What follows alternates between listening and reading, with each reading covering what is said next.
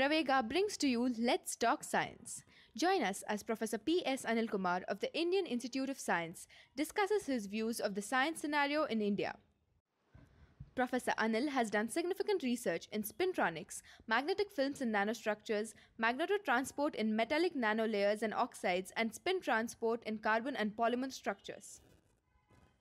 A common criticism is that government funds should first be used to improve Indian infrastructure and alleviate poverty before being allocated for scientific research. What complementary roles do scientific research, technology, and development of infrastructure have to play in India? You cannot separate science and technology as two different things.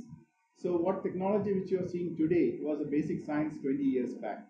So what science you are doing here today will be a technology 20 or 25 years later. So I would say that the science and technology altogether is required to improve the quality of life for the mankind as a whole. With a country like India where the population is so large, the quality of life can be improved only by technological means. So technological means improved infrastructure, better technology, so that can cater to the need of larger section of the public. Why has no Indian scientist been awarded a Nobel Prize since 1930? Is Indian science lacking in quantity of researchers or quality of research? Yeah, that's a very tricky question. In the last few decades, you can see that Indian science is producing reasonably good quality research where large number of scientists are involved. But to get into the next step, you need to create an ecosystem.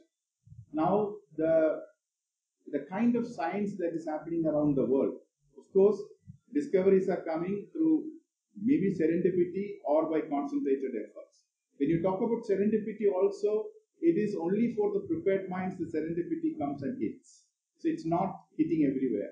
But I would say that for the serendipity, the Indian scientists are also ready because they are also prepared well. So, do you think we have enough infrastructure? I prepare a new sample, right?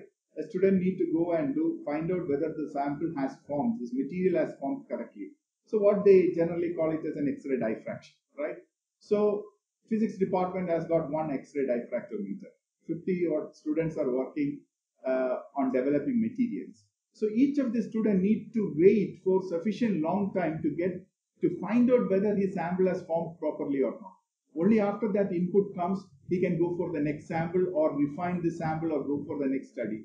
So altogether there is a waiting for everyone, for the faculty, for the student, for everyone. I think we have to remove this waiting period, then only things can go much faster. How do we get more people into science? How do we improve science education at the school and college levels across the country? I don't think that we need to get large number of people to science. Whoever is coming to science now is sufficient in number. So then comes to the quality. Of course, we have to improve the quality of science in the country. So this can happen when the students are trained better.